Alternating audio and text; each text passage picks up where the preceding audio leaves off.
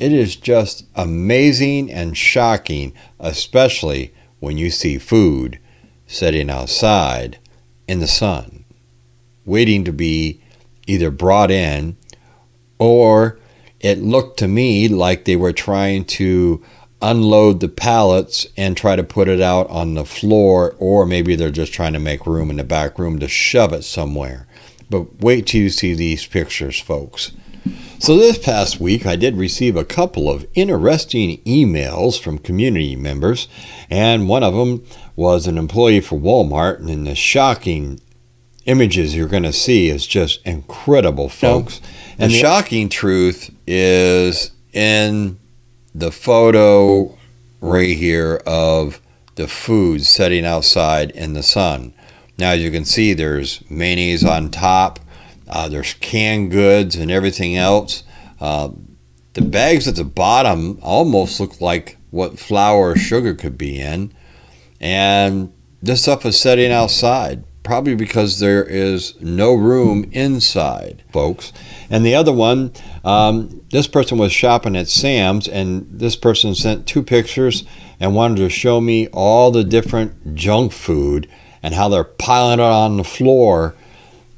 And it's just like the guy said that it was just aisles and aisles of this stuff, you know, just candy and popcorn and chips and everything else. And it was just everywhere, you know. And then he did send me the one here of the paper towels and toilet paper and all that. You know, they got them piled, you know, they don't have room for them. You know, they ran out of room. But one also has the question, are these from of another time? Were they made a while back and stuck on containers? See, this is the thing we really have to wonder, you know, because it is what it is, folks. And we don't have any control over it, now do we? You know, this one picture here, you know, you can just see this stuff is just stacked.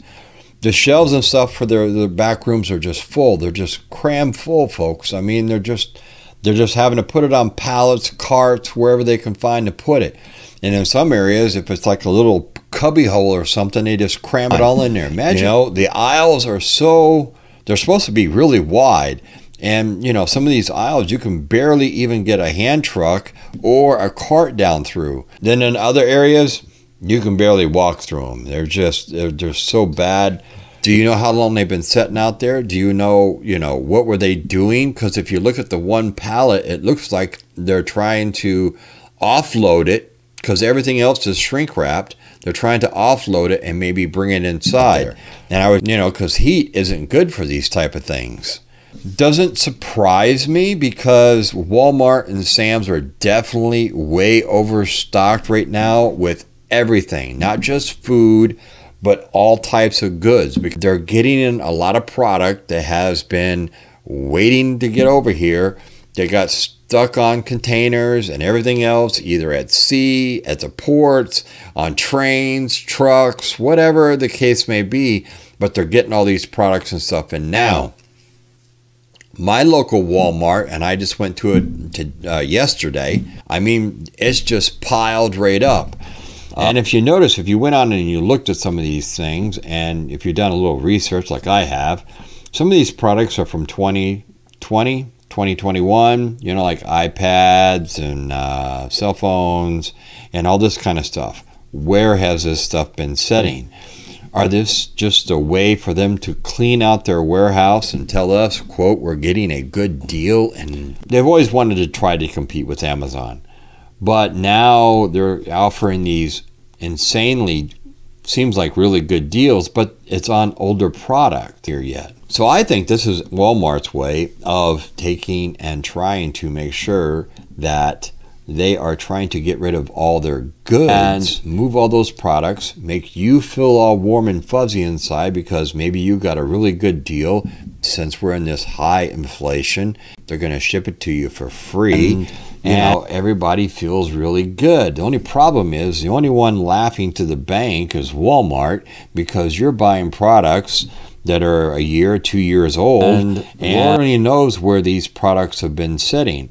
Now they're saying, okay, these are online products, so they've been sitting in a warehouse, but they could have been on a truck somewhere. They could have been on a container somewhere.